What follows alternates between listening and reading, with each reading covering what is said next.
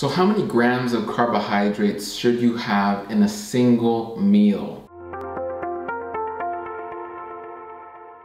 Hi everyone, my name is James Marin. I'm a holistic registered dietitian, environmental nutritionist, author, speaker, and diabetes expert. I always have those patients who come into my office and are like, give me specifics. How many carbs, how many proteins, how many fats should I have in a meal? What calories? What's saturated fat? What should I be looking for? Make me a meal plan that I can follow to a T. But really, and quite honestly, I consider myself a very healthy person. I'm at a good, healthy weight. I exercise, my muscle mass is great, my labs are great. I just took them a couple months ago, and I consider myself a fairly healthy person, and I do not do that. I do not track my carbs, I don't track what I eat, I don't keep calorie count, and I definitely don't know how many grams of carbs I have in every single meal specifically. I have a general idea because I'm a registered dietitian, but I don't track that. And so I do the same for my patients. I keep it very simple. The idea is, I'm not here to give you another part-time job. I understand you have a lot going on with your health. You have a lot going on with your family and your work and your friends and your kids or grandkids.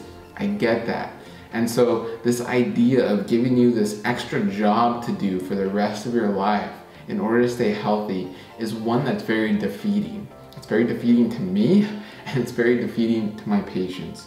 So what I always say is, it's not so much the grams of carbs you have in every meal. And disclaimer, warning, again, I speak very generally because I don't know all of you watching. I don't know all your labs and medical history and medications and background, so I'm speaking very generally. For type 1 or severe type 2 that you're on insulin, you do unfortunately need to know the amount of carbs in a meal. We'll get to that in a later video, or you can click the link below to learn more. But you're only in that position because you've been eating the wrong foods, and there's other lifestyle factors, environmental factors, but there is still hope for you. If you're severe type 1 or severe type 2, you can still reverse a lot of the damage and reverse a lot of those symptoms, get off a lot of that insulin, and make food your friend again. But right now, what I'm speaking on can still help you, those severe type 1 and type 2, but it is more generally for the pre-diabetic, type 2 diabetic, or early type 1 diabetic who's just getting going with insulin and things like that. So back to what I was saying with food, is it's really not the carb count, it's really the quality of the carbohydrates, okay? So this goes back to the idea of a whole food carbohydrate versus a processed refined carbohydrate. Classic, great example is a white rice versus a wild whole grain rice, okay? Very big difference. It's gonna act very different in your body, and again, what you're gonna wanna pick is the whole food. I give this example all the time to my patients. I say, you don't really see anyone grab a big bag of apples and sit in front of the TV and just go to town and say, oh man, I just can't stop eating these apples, right? Or get a big bunch of bananas and just go to town on those bananas, or whatever the case is. Any type of whole fruit, vegetable, nut and seed, right? You don't really go crazy with those foods. You're not binging on Brussels sprouts. You're not binging on dates, or you get the idea, right? How many oranges can you eat in one sitting before you feel incredibly full? Okay, and the idea is that these whole foods, yes, they have sugar and carbohydrates, but they're way more complex. This gets into the term complex carbohydrates, okay?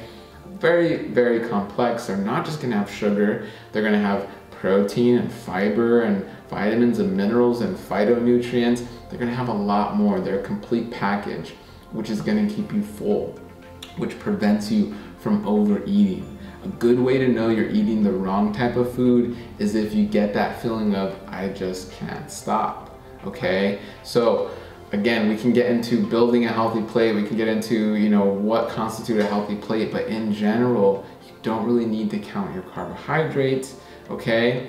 in general, you should just be looking for a complete healthy plate with complex carbohydrates, okay? Because there's only so many beans you can eat before you feel very full. There's only so much wild rice or quinoa you can eat before you feel full. If you're eating all these yummy vegetables, you know, a nice salad with arugula and spinach, and there's only so much of you can eat before you feel full, okay? So it's the idea of eating the right carbohydrates and not get worried on the grams and the calories of the carbohydrates per meal, okay?